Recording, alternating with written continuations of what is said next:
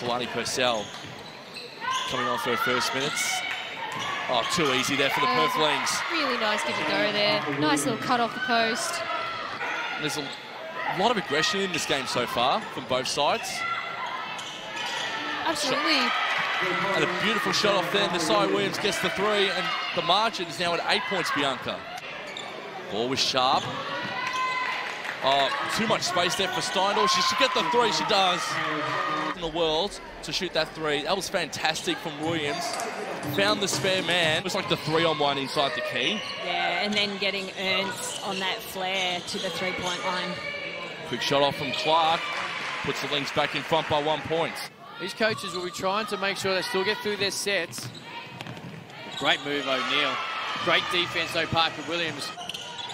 Delaney will step back with a hand in the face. Nice block from Williams. Good play late in the game for her. Ruth throws it up.